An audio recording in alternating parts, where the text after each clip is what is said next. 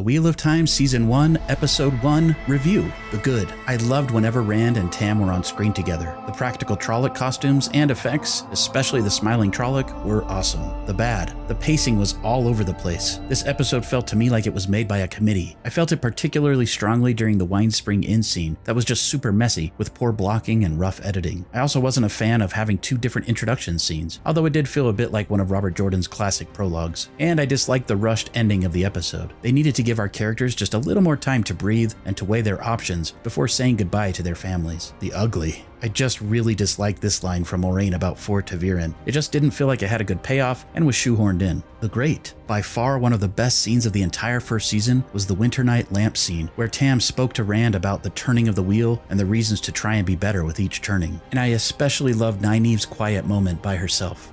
My episode 1 ranking comes in at a 7 out of 10.